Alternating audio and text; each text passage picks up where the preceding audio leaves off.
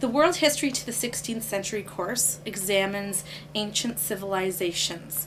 We start off by looking at where civilization began, and we study various civilizations based on the characteristics of civilization.